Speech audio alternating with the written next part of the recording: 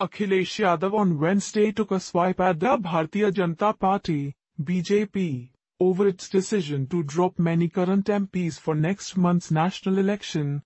The decision proved that the BJP has conceded defeat, said the Samajwadi Party leader.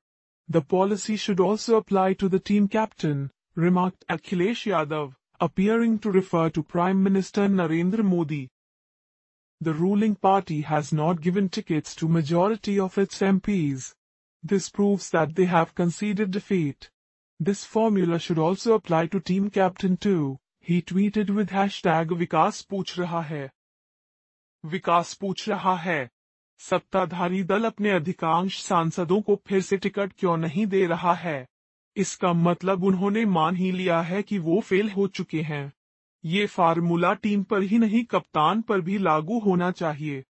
Hashtag विकास पूछ रहा है #महापरिवर्तन.twitter.com/e70m9easg. On Tuesday, the BJP said it would drop all 10 incumbent MPs in Chhattisgarh and replace them with new faces in the Lok Sabha polls.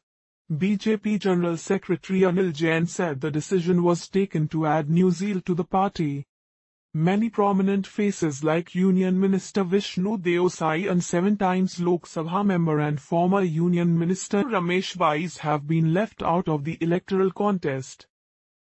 The BJP is also considering not fielding any family member of the MPs, news agency PTI said, quoting sources. The announcement is seen as BJP's bid to regain lost territory after the Congress handed it a massive defeat in the assembly elections in Chhattisgarh in December.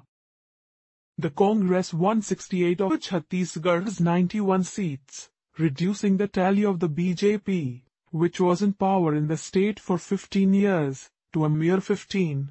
The difference in the vote share of the two parties was a huge 10%.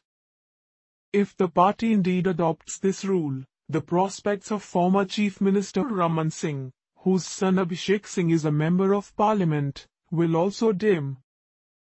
On Saturday, BJP parliamentarian Shyama Charan Gupta resigned and joined the Akhilesh Yadav-led Samajwadi Party (SP), over reports that he would not be chosen by the party to contest the election. Another BJP MP, Ram Prasad Sarma from Assam's Tezpur, also announced his resignation citing ill treatment to old guards. The BJP also faced a setback in the northeast where assembly polls would be held alongside Lok Sabha elections. At least 25 leaders, including Arunachal Pradesh Home Minister Kumar Ye and Tourism Minister Jarkar Gamlin, resigned after being denied ticket for the assembly polls. With inputs from agencies. Get the latest election news, live updates and election schedule for Lok Sabha elections 2019 on ndtv.com/elections. Like us on Facebook or follow us on Twitter and Instagram for updates from each of the 543 parliamentary seats for the 2019 Indian general elections.